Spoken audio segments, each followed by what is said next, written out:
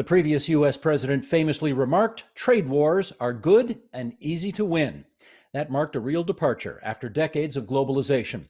A quite different take emerges in the pages of this year's winner of the Lionel Gelber Prize for Foreign Affairs. The book is called "Trade Wars Are Class Wars: How Rising Inequality Distorts the Global Economy and Threatens International Peace." It's co-written by Matthew C. Klein and Michael Pettis, and it brings Matthew Klein to our virtual studio tonight from San Francisco, California. Matthew, it's great to meet you. Congratulations on the Gelber Prize. I guess this has not been the worst last few weeks of your life? No, not at all. Thank you very much for having me. Not at all. Let's start with an excerpt of the book, shall we?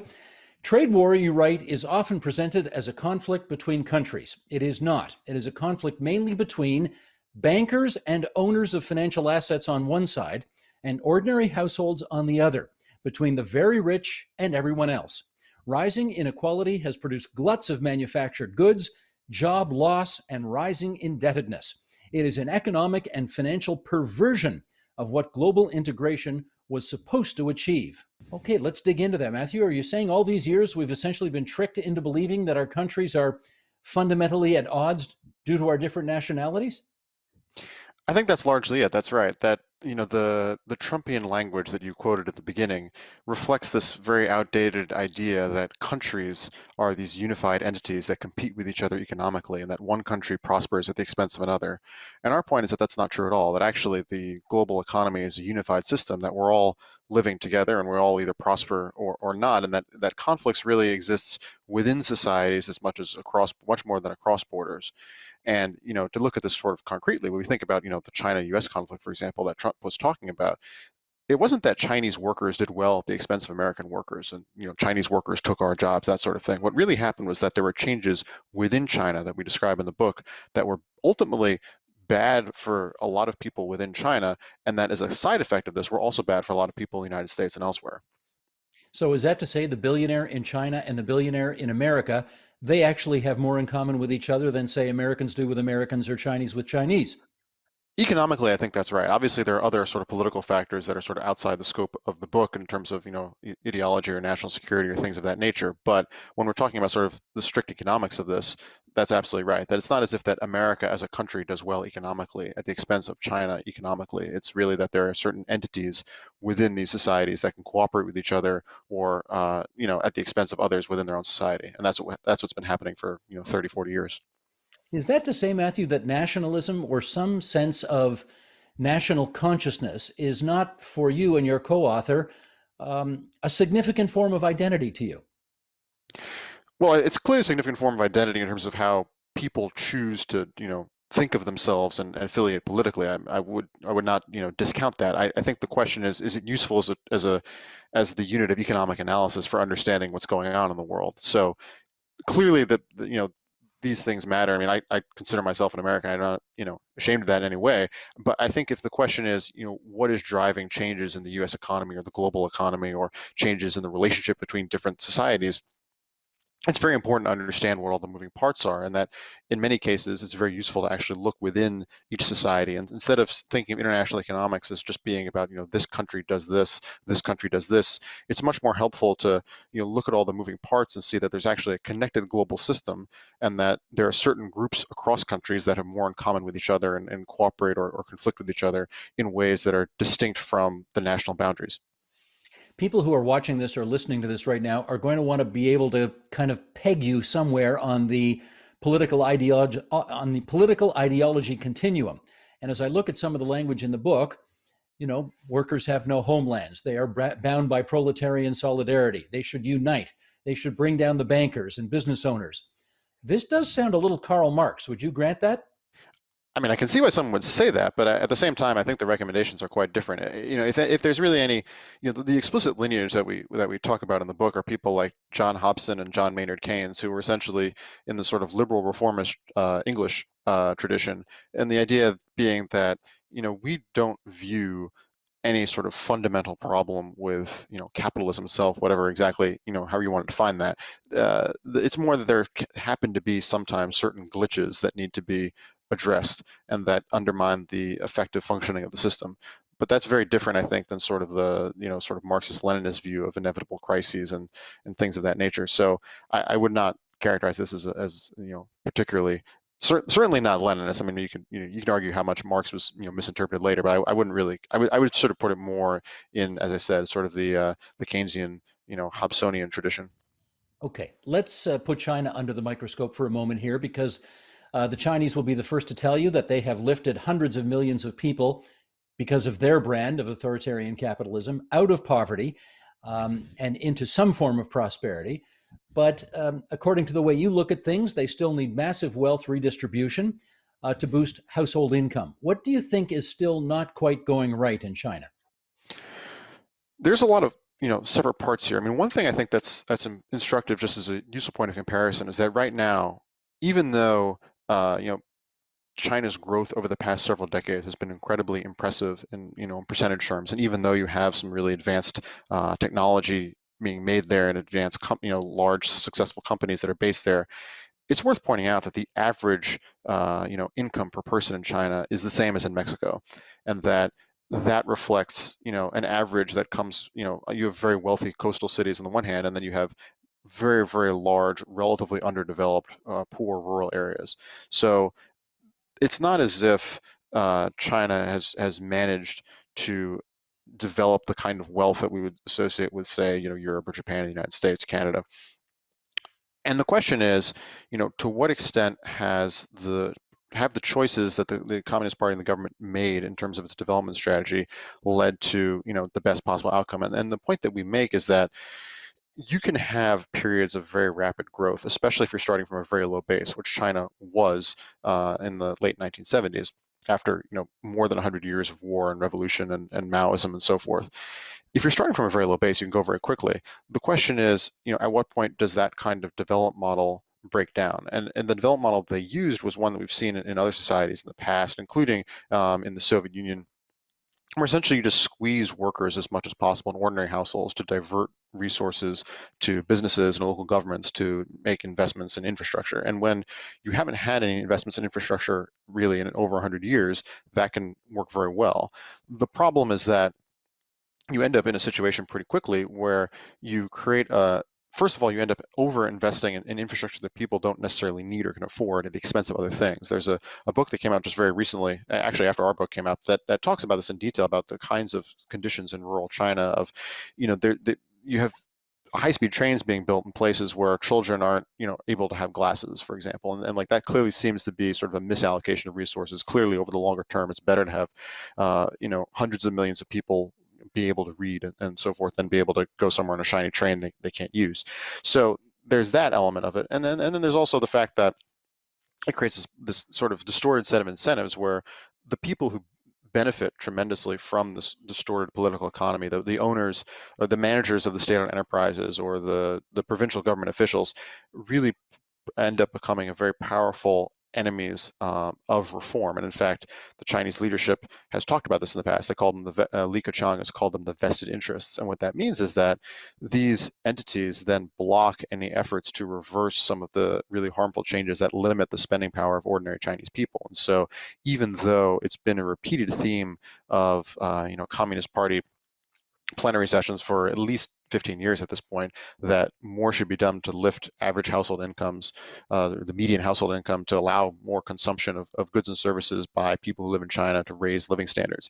Even though that's been acknowledged repeatedly, you haven't seen any progress in that whatsoever. And in fact, the result is that the share of economic output produced by Chinese households and businesses that's actually consumed by people in China is extraordinarily low and remains extraordinarily low. In fact, it's fallen over the course of the coronavirus pandemic. And so that's really, I think, the kind of the big fundamental economic problem and challenge that China faces. And one of the points we make in the book, which we explain in detail, is how this also has a lot of significant effects on people in the rest of the world, even if that's not necessarily how people in China are thinking of these problems. Well, you mentioned bullet trains, and let me pick up on that example, because, of course, the Chinese are very proud of their gleaming new skyscrapers and their thousands upon thousands of kilometers of new roads and so on. But as you point out in the book, what's the rest of the story there? Right. And so A lot of your question is how there were choices and trade-offs that were made here, and you look at the some of the key features of, what were China's development models, the transfers that we talk about that were forced on ordinary workers and households, and among them are things such as essentially expropriation of peasant land, and you see this less now because it's sort of happened, sort of it's played itself out, but there were, basically real estate developers and so forth are able to seize land that peasants had been owning, or not owning explicitly, but farming and living on for a very long time at very cheap prices. There are protests about this all over China, or have been, for decades, and violently. That adversarial labor unions are illegal, and people, in fact, even you have situations. There's a couple of years ago, you had situations where students at sort of elite Chinese universities who've been reading the Marxist texts that were part of their curriculum decided that they should, follow on the lessons that they've been learning and go into factories and organize people, and they were promptly arrested and then forced to sort of confess that they'd done something in error. So this is that's a major element of the social model. There's the household registration system, probably the single biggest one, the hukou system, which is created, or sort of its modern form is created under Mao, and the idea being that you limit internal mobility within China so people can't go from the countryside to the cities easily, and that got loosened over time. So obviously you have had hundreds of millions of people move from the countryside to the cities, but in doing so, they forfeit a lot of the sort of normal economic and sort of social rights that people who have city hukou have. So they have to pay local taxes, for example, but they don't have access to healthcare, education, or retirement benefits, or unemployment insurance, or all the things that people who have the hukou locals have. And so, for example, during the pandemic, you had, there aren't any sort of exact statistics available, but the estimates that we saw from people who were in China looking at this were that, 50 to 60 million people ended up leaving the cities to go back to the farms to live as subsistence farmers because there was no unemployment insurance and so forth. And so these are the kinds of things, and lack of environmental protections, for example, these are the kinds of things that collectively add up to large subsidies for businesses, both Chinese-owned businesses and foreign-owned businesses, at the expense of people who live in China. And you can argue there might be particular circumstances or points in time when those subsidies are valuable because they encourage investment that's needed in the country. But it probably hasn't been true for 15, 20 years, and that as a result is now just actually harming the longer term growth of Chinese society at the expense of people who live in China. Well, let's do some comparing and contrasting here. That's China. Let's compare and contrast to the United States, which in the book you describe as having an exorbitant burden, becoming the world's dumping ground. What do you mean by that? So this is sort of an interesting and surprising fact, I think, for a lot of people, which is that the US dollar, people talk about it as the global reserve currency, and people say it's this great privilege. The exorbitant privilege is a phrase that the French came up with in the 1960s. And you hear it, more recently since then. And our point is that that's not really the right way of thinking about it. That actually, the better way of thinking about this is that as the U.S. economy shrinks in relative size compared to the rest of the world, so the U.S. economy is now about a quarter of global GDP, which is the single largest economy, but obviously nowhere close to the majority. If the U.S. financial system and the U.S. dollar are used by people all over the world, and the U.S. financial system, as a consequence, responds to and adapts to the needs of people outside the United States, that has a lot of consequences for people in the United States, potentially quite negative.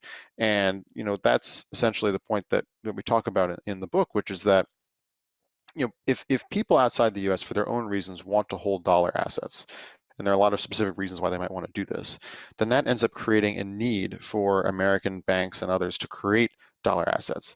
And in plain English, that means that Americans have to borrow more than they otherwise would because some people want to lend to Americans regardless of whether Americans actually want to borrow anything. And that ends up leading to a whole lot of distortions, including an overvalued currency, which in turn ends up meaning that American manufacturers have a much more difficult time selling goods both abroad because their goods are going to be priced relatively expensively compared to goods made in other countries. And it also means that American manufacturers are going to have a harder time selling goods in the United States because, again, their goods are going to be relatively more expensive compared to imports. And that's, in fact, what we've seen. And there's some really good studies that have been done by people at the New York Fed and others. And what they found is that in the 2000s, which is a period of really intense deindustrialization in the United States in terms of both job losses and overall output, what you saw was that on the one hand, you had a lot of job losses and destruction of manufacturing in the United States. And at the same time, you also had a really big increase in those same places in household debt. And so when you can think of this essentially as people lose their jobs or their hours get cut or things of that nature, but at the same time, they're able to offset a lot of the impact, not all, but a lot of the impact on their living standards by being able to borrow much more cheaply against their home than they otherwise could have in the past.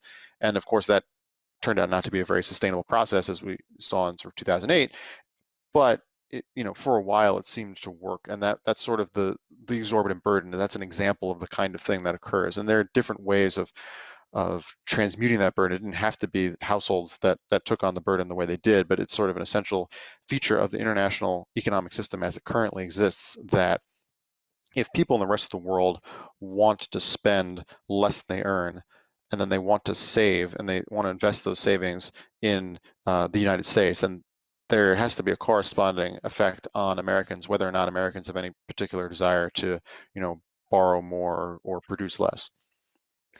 In which case, Matthew, you've outlined what you see as a broken international trading system. What would you like to see happen instead? So the basic thing is that a lot of the stuff we think of as being trade related are in many ways sort of residual effects of this deeper problem we talk about, of the increase in inequality and what that does to the global economy. So if we step back for a second and imagine, just for the sake of the argument here, we don't look at national borders. We just look at the global economy as a whole. What we've seen for the past several decades is a situation where businesses are capable of producing a lot more than consumers seem to be willing or able to absorb. And there's an imbalance there basically between ample global supply and relatively weak demand. And our argument is that that is itself a function of the fact that we've had these transfers of income and purchasing power towards the very, very rich. And this isn't a moral judgment about whether rich people are good or bad. It's just sort of a basic observation that people who earn extraordinarily large amounts of money, and as a consequence, also if you have a shift in income in terms of profit margins to businesses, because it's the same effect, they don't spend those things on goods and services. And if you're not spending on goods and services, you're not directly creating jobs and incomes for other people. What you're doing is you're creating markets for financial assets. So you're making it easier for people to borrow, but you're not creating people income. And so that creates a tension there, which is essentially what we've seen, which is that it's harder to get a certain amount of demand for goods and services than in the past. And except there has been enough demand for goods and services to keep people employed globally, it's required very, very large increases in debt, whether it's government debt or household debt. And that's a fundamentally unstable system. And our point is that that's the global picture as a whole. You can then look and see that these things don't add up across countries in an even way. So you might have a very large increase in inequality in, say, China or in Germany, and the increase in indebtedness doesn't necessarily take place there. It could take place somewhere else. And in fact, that's what we've seen. And that shows up in these trade imbalances, and then people perceive this as being a trade conflict. And then you have the challenge that we talk about in the book, where a lot of people think of this as some sort of deliberate strategy of, the Germans taking advantage of the Greeks, when in reality, it's a much more, complex and nuanced picture. And that's really the basic problem here. And so the way to fix this, in some ways, is very simple. It's you just address these inequalities of distribution. You just tweak the distribution of income a little bit. You don't have to do anything particularly radical. You don't have to, undo capitalism or come up with some big innovation. We know how to do income redistribution in a pretty reasonable way in terms of, a little more welfare spending, a little more progressive taxation. That's not complicated. And that should allow for organic growth in consumption by people out of income rather than out of debt. That will and allow for a rebalancing towards more spending, and then the global trading system would work a lot better. Once you have a situation where companies aren't sort of forced to keep fighting over this sort of stagnant market share, but instead everyone is able to sell more because demand is growing and markets are growing, and you immediately end up in both a more prosperous global society and a much less adversarial society, and that's really, I think, what we want to achieve. Well, in our last couple of minutes here, let me hone in on that last point, because that's the consequence, right? You suggest of not doing it your way, of not reimagining the world trading system, is that you think we could be on the verge of, well, it's a threat to world peace in your view. Is that right? Yes, I mean, I think I don't want to say that that we're going to have World War III as a consequence of this, but I do think it's fair to say, just looking at what's already happened, that economic conflicts and deprivation and the not entirely wrong belief that people outside of your own country are responsible for your problems, it does lead to a less stable international system. This is something that was recognized in the past as well. I mean, you look at what Keynes was writing in the 1930s, and he made this point explicitly. He said, if we're able to figure out how to get full employment at home without having to, shift problems abroad, essentially using the exact same framework, we borrowed his essential framework, then, you don't have to worry about the kinds of conflicts that he was seeing. And this was writing in 1936. And in the context of the Great Depression and the trade conflicts that were occurring at that time. And again, I mean, you can look at the world as it's been over the past 10 years, whether it's the rise of a lot of antagonism between, whether it's within Europe or even between Europe and the United States sometimes, or certainly between the US and China. And obviously there are a variety of factors in all these things taking place, but I think a key element that we can't ignore is the economic backdrop in all these cases. And if we're able to fix this in a constructive way, then presumably that will alleviate a lot of tension. And if we don't, then that creates a really unfortunate situation. It certainly increases the risk of conflict and lowers the chance of sort of amicable resolution of non-economic conflicts. How do you like Biden versus Trump as being the guy who gets to try to lower the temperature right now? I think so far the Biden administration has been doing a lot of the things that we would have suggested. I think the challenge is that the U.S. is the single largest element of the global system, but it's still a minority. And a lot of the point that we make in the book is that there's only so much agency that, say, the United States has to on itself for the global economy. That a lot of the big changes we would want to see or arguably need to see are in other societies, whether it's Europe or China or other countries we don't talk about as much. And so the question is, what kinds of changes can we expect to see there? There are some encouraging signs actually coming out of Europe and Germany in particular, and it'll be really interesting to see how that plays out in the next couple of years. But I think while the Biden administration is moving more in the direction of looking at the world the way we would, I think that in and of itself, unfortunately, would not be sufficient for really addressing the problems that we describe. Well, as we often say on this program, stay tuned. Matthew C. Klein, co-author, Trade Wars Are Class Wars. We congratulate you once again on winning the Lionel Gelber Prize for Foreign Policy, and we wish you well in these difficult days ahead. Take care. Thank you very much. The Agenda with Steve Paikin is made possible through generous philanthropic contributions from viewers like you. Thank you for supporting TVO's journalism.